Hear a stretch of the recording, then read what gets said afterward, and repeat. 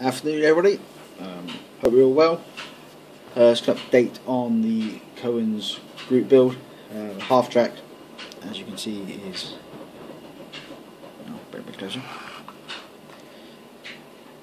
All finished bar the machine guns. I was going to do the crew, but my paints when we get into the weekend. So if I get a chance next week, I'll do them. If not, as fine as it is.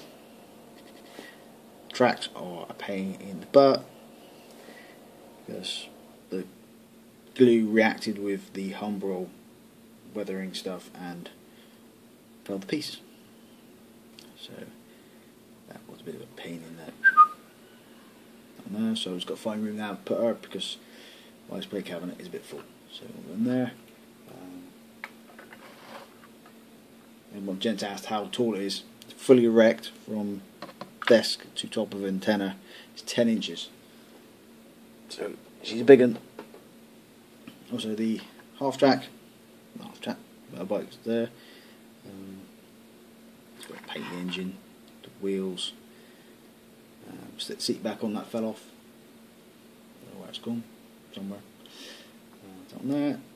Also, I was on holiday this week, so I went to down near Wareham, which is near Bolton Tank Museum.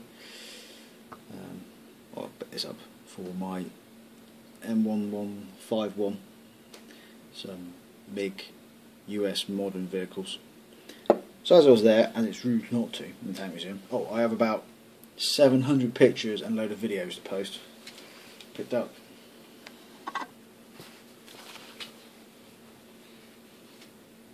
T-shirt with a picture of a tiger on the front. And 131 on the back. I've got two of them, one in black, one in white. So I've got the modelling, the Challenger M1 and 2 MBT in its variants.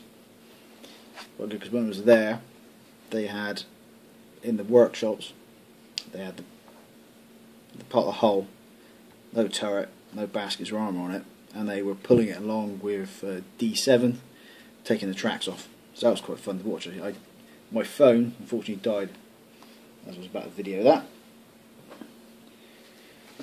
Also picked up that one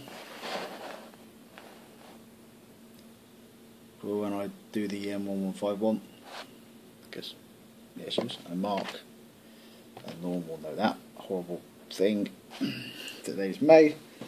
Also one of the model shops down there picked up another half track.